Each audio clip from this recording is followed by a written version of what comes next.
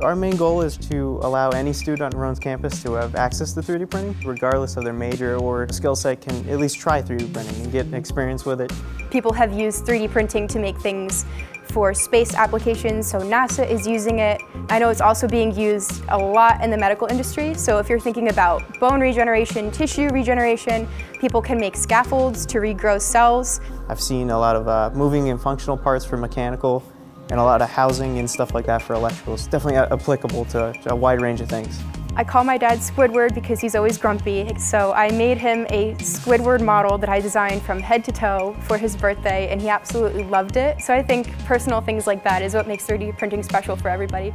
I'd like people to know that it's not something that's intimidating. Anybody can really do anything, it's just a matter of how they learn it. We include anybody from any major, from any year, any experience level. You don't have to be a pro at 3D modeling or 3D design. You can take an idea that you have in your head and make it something that you can hold in your hands.